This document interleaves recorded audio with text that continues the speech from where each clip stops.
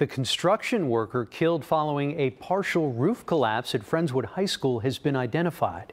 KPRC2's Brittany Jeffers is there live. Brittany, what do we know about him?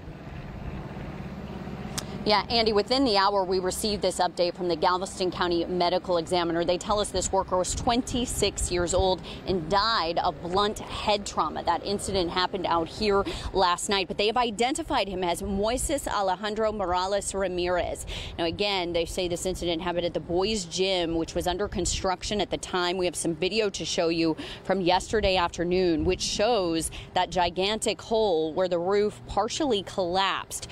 Now, as a result, officials say that one person died, again, Moises Alejandro Morales Ramirez, but 3 others were also injured. However, no students or staff within the district were involved in this, and we are told everyone has been accounted for.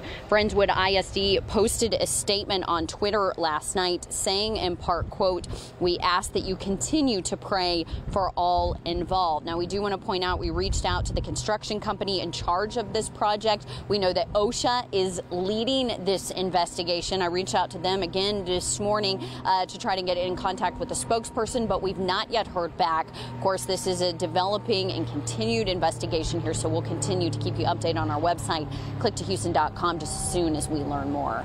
Live in Friendswood, I'm Brittany Jeffers, KPRC 2 News.